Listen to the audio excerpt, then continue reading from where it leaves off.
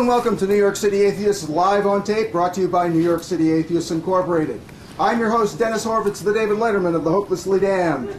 Our guest today is Sean Faircloth, the new Executive Director of the Secular Coalition for America. In June, Mr. Faircloth joined the Secular Coalition, an alliance of 9 atheist organizations, including New York City Atheists, for the purpose of representing secularist groups to Congress.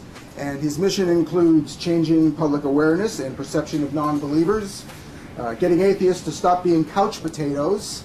I'd like to see that happen. And also something he calls the privileging of religion in a way that harms real people. An example would be the George Bush faith-based initiatives that where federal money is funded to these many organizations, including church organizations. And these church organizations are often not subject to the same laws that secular groups dealing with the same needs would have. And prior to this, he was elected representative to the Maine state legislature for 10 years, and in 2006 he was appointed majority whip. So before you run off to 10 your lobster pots, join us with some speech making and hopefully a little down east humor with Sean Faircloth. Thank you. I promised him I wasn't going to do it. Thank you, Dennis, and thank you, Jane. I wanted to thank Ken, all three of you. It's a tremendous turnout for this event, and it really is a tribute to them. You know, Ken was talking about the number of people. I think it was 3 who showed up at one of the first meetings he attended. And look at this meeting. So a round of applause to Ken and Jane. But you're a leader for the entire United States, and I want to thank you for that, because I can point to you folks and say, let's follow that model. It really is very valuable for all of our country. So thank you.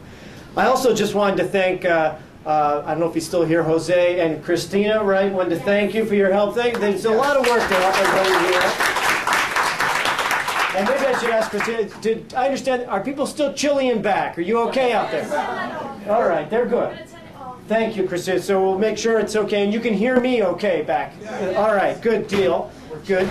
I want to make sure you're comfortable, because I'm only speaking for 4 hours. So I've tried to limit the speech to something, that's... This is the rest. But so for me, yeah, I am the executive director of Secular Coalition for America. I served 10 years in the Maine legislature, isolated up in the snows. We don't have all the celebrities that you have here in New York, except for Stephen King. We have him, in Bangor. But other than that, I haven't lived in a city since I was in law school. So this experience of being the executive director of Secular Coalition in Washington is a big learning experience for me. I learn a lot, and I travel around the entire United States quite a bit.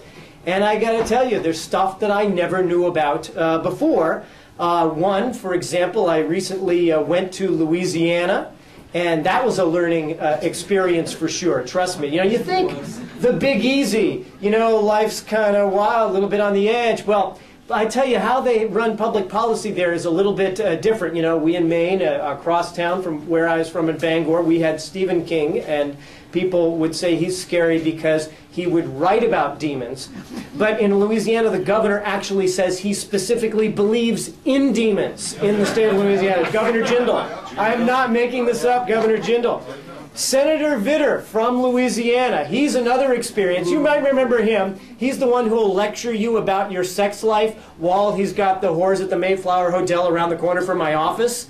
But to me, your sex life, that's not my business. I feel like we should stay out of that. But one thing that did really strike me about Senator Vitter, and I'm not making this one up either, is he said, the senator from Louisiana said that opposing gay marriage was so important that it would be more important than if Katrina and Rita were to get together. It's that important. And I'm thinking, geez, Louisiana, I thought that Katrina was sort of a problem down there in Louisiana from what I understood. And then I thought Katrina and Rita, both females, getting together, who knows, they should be concerned. Senator Vitter should be very concerned about that. And then another learning experience was I went to Iowa, and they had a bus sign, as some of you may have heard, in Des Moines, Iowa, about non-believers there.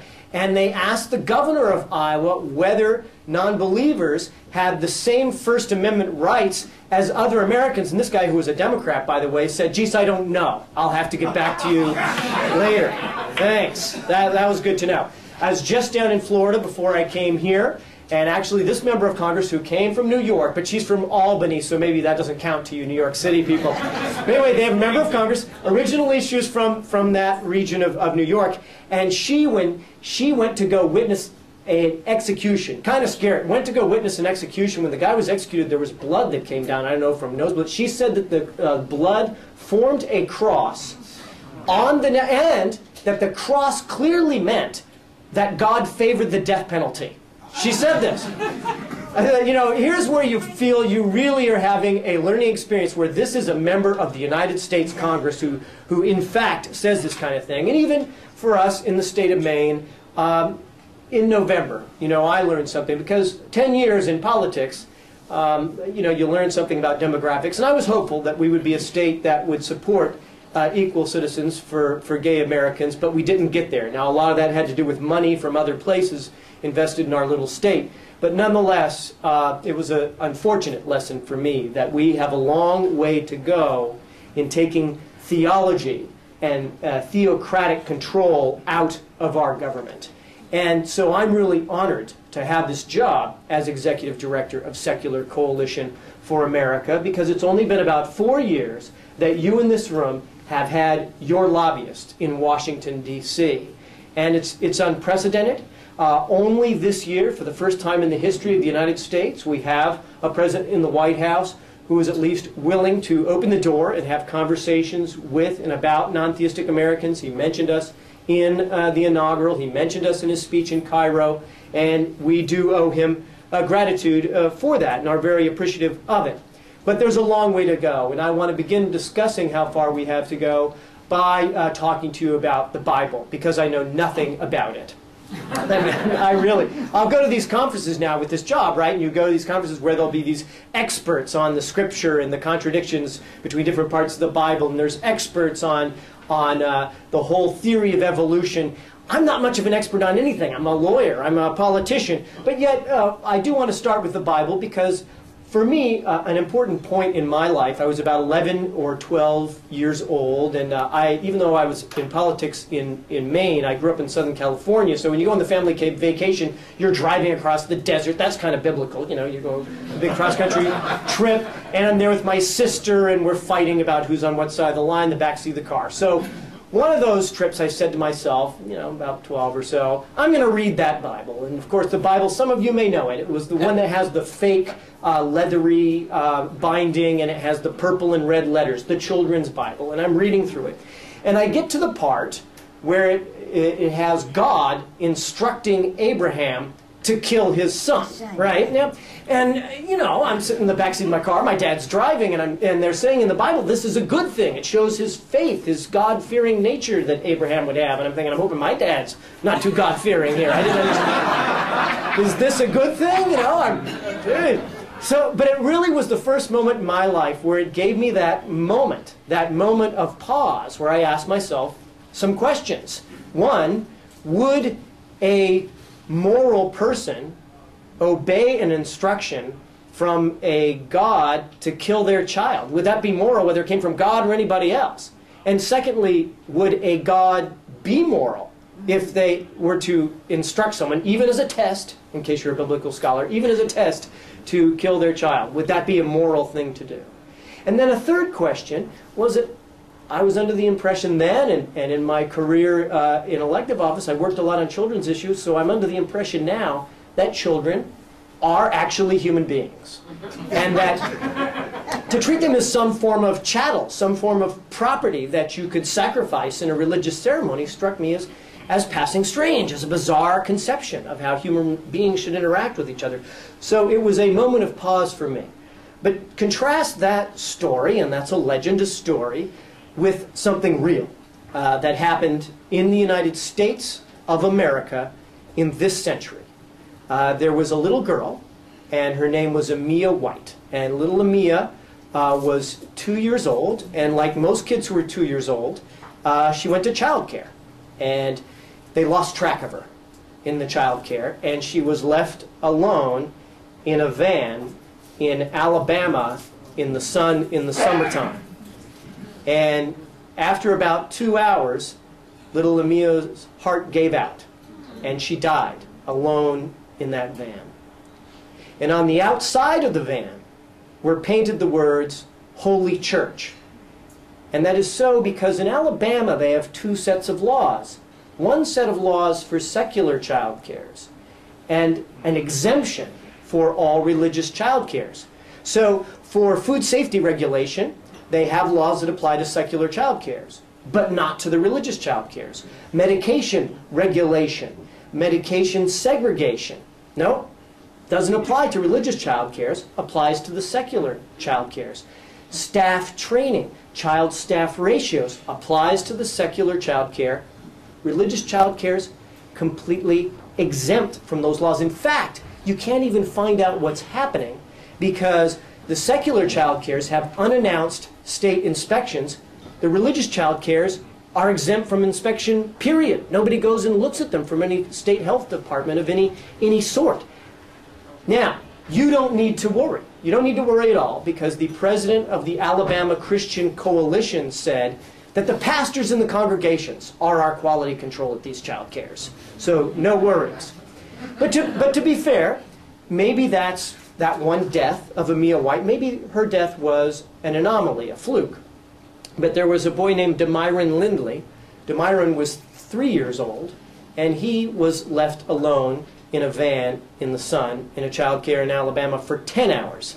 And then he died at a religious child care facility in the United States in the 21st century. Now I said Alabama, but these are your New York tax dollars at work.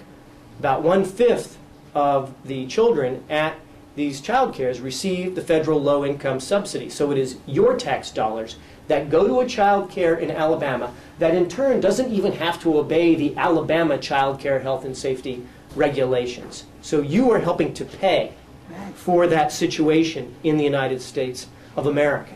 In Maine, which is not a fundamentalist-dominated state, but even in Maine, there are laws and statutes which say, for example, that I'm a parent and I say I don't believe in vaccinations and therefore I'll say I don't want to give them to my child. And if you say, and only if you say it's for religious reasons, they can be exempt if their child's going to a small child care. And that would endanger that child. It would endanger the child with whom they come in contact. And it could endanger the larger community. And it's an exemption specifically because and only for those who assert a religious belief connected with that denial of vaccinations.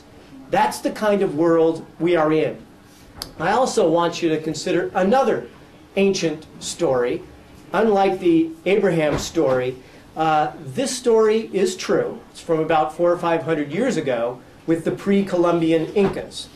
In Incan culture, they had a ceremony where they would take children up to the mountains. They would drug them first, they would inebriate them first, and then they would kill them as a sacrifice to their gods. That's what they did in the Incan culture, but this is about 500 years ago. Contrast that with what happened in the 21st century in the United States of America, in the state of Tennessee. There's a girl named Jessica Crank, and Jessica's about 15, when she developed a tumor on her shoulder. And it was a tumor that could be easily treated with modern medical science, and the tumor grew and grew because Mom didn't believe in modern medical science. Mom pointed to the Epistle of James for the treatment of her 15-year-old daughter. And the continuation of this tumor growth led to a point where the tumor was not figuratively but literally the size of a basketball on this girl's shoulder. She was in agonizing pain, and then she died in the 21st century in the United States of America. Why? Why did this happen? Well, part of the situation for why this happens is politicians, because politicians care more about the pressure that they receive from religious lobbying than they do about the life of the Jessica Cranks of the world, and more than they do about modern medical science. They are pressured by lobbying groups, and politicians react to that kind of pressure. And I can look at your faces, we're here in New York City, and you're thinking, well, Alabama, Tennessee, come on. Over 30 states have exemptions in their law for this so-called faith healing. That's what it's called, by the way, faith healing exemption. But of course, I'd be for it if it were faith healing. It is faith killing. In fact, it's faith torture and then faith killing. I bet you there's people in this room, and I commend you, who spoke out against torture in Abu Ghraib. You said, that's wrong. America should never be involved with that. And they shouldn't. We shouldn't waterboard anybody. We shouldn't torture anybody. Even if they're a terrorist, I say we shouldn't torture them. But if you're a 15-year-old girl who did nothing whatsoever, should you go through months of agonizing, horrible torture in the United States of America and then be killed? Well, that's what happens in the United States of America today. And there are laws in over 30 states that allow the pastors, not theoretically, not abstractly, but correctly, it allows the pastors to point to those laws and say, listen, the legislature gave us an imprimatur for our activity. The federal government, signed by Bill Clinton, by the way, in 1996 in the Child Abuse Prevention and Treatment Act, provided an exemption. Otherwise, there's a minimum standard that applies to all, applies to everyone. Applies to everyone in this room. But if you say faith healing, oh, well, then there's an exemption. And this is more commonplace than you might think. They did a pediatric medical study of children in the Faith Assembly congregation. Some of you may be familiar with this faith healing with regard to Christian Scientists, but there are a number of other denominations that practice the so-called faith healing. In the Faith Assembly denomination, they studied the little ones. We're talking about children 0 to 6 months old. The infant mortality rate among these children was 270% higher than that in the general population. In Massachusetts, they have a sect where you don't even know about it because a lot of these kids are homeschooled, and when they're little, you never hear about it, and situations where a lot more kids die that we don't even know about. But they have this ceremony in Massachusetts where they think that Katahdin up in Maine is some kind of holy ground. They cart the kids while they're little and dead and bury them up in Mount Katahdin area in Baxter State Park in Maine. And we are only seeing the tip of the iceberg with the cases of teens and others that somehow get into the press and get into the media. There's a lot more of this going on, and we need to speak out. But I also got to ask myself the question, Representative Stupak from Michigan, some of us are familiar with him now about the issue of abortion. Right to life, he says. All right, fair enough, right to life. Where are the right to life folks for Jessica Crank? Where are they for Amia White? Where are they speaking out? I'm working under the theory that people who are born have a right to life, that they have a right to human existence. Who is speaking out for them? But you know, we should be speaking out for them. We in this room should not let up, and we should not forget about this issue. And I mean, even in 50 states, even if it's not here in New York, we have a moral obligation to speak out for children in every part of the country that are subject to this religiously based child abuse, and that's exactly what it is. Let me give you a third form of religiously based child abuse that some of you are more commonly familiar with, and I would illustrate with Father Paul Shanley from New England, who some of you maybe have heard of. Father Shanley attended the Man-Boy Love Association meetings. Hey. Now, I'm going to go out on a limb and say that that's a bad thing. That's my view. That's just me talking, but that's my view. But, you know, I went to the University of Notre Dame. I went to school in Ireland. I have friends who are priests. I don't think it's fair to say, you know, all priests are pedophiles or go into that kind of stereotyping. But what I do think is institutional, that it is fair to criticize is this.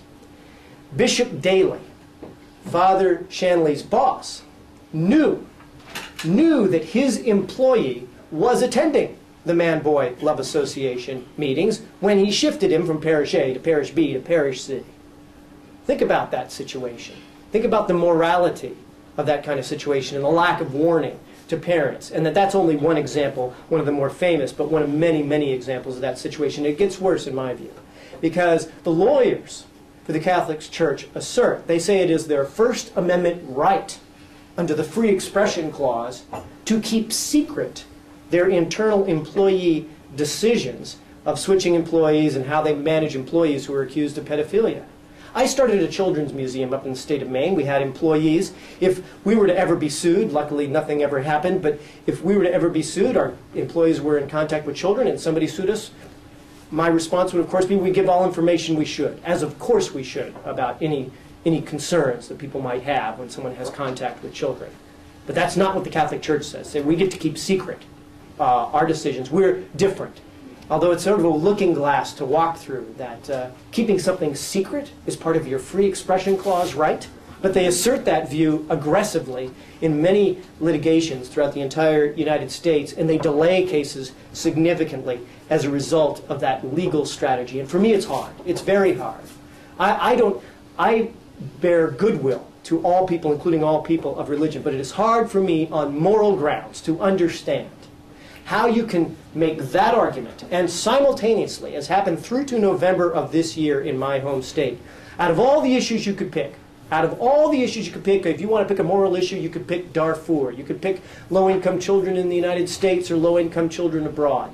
There was only one issue that they were handing out flyers about in the Catholic churches in Maine. That was against gay marriage. That was the issue that they picked.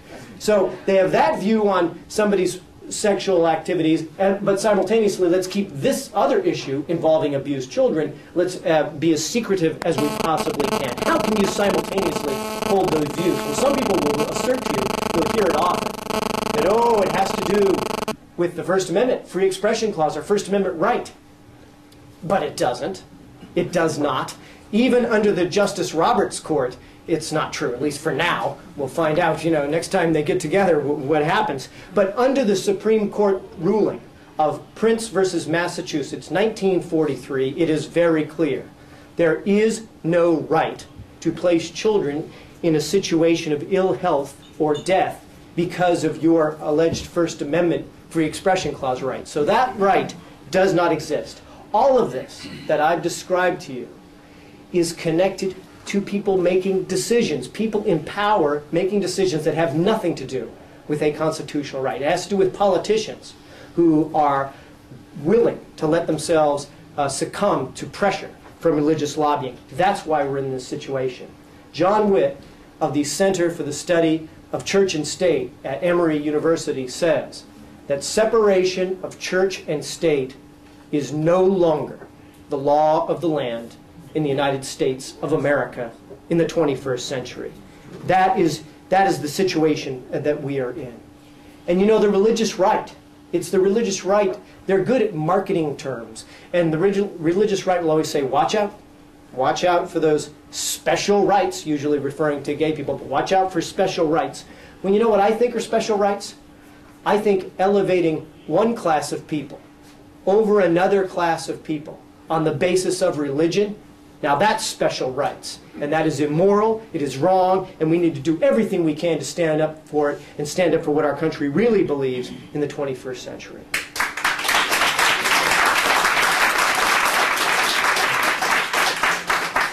But we have a long, long way to go. We have a long way to go. And part of the journey, or the illustration of that journey for me, comes from personal experience. When I was in high school, I decided I wanted to try it for the high school play. And I'd never tried out for a play before, and I was scared to death, and I sort of memorized the lines and really worked hard. And I got the lead. I got to play the Clarence Darrow part in A Hair at the Wind. Everybody remember that? Yeah? And I tell you, if you want to affect your worldview or affect the worldview of a teenager, have them memorize the lines of Clarence Darrow about the Scopes monkey trials. That'll affect how you think about the world for sure.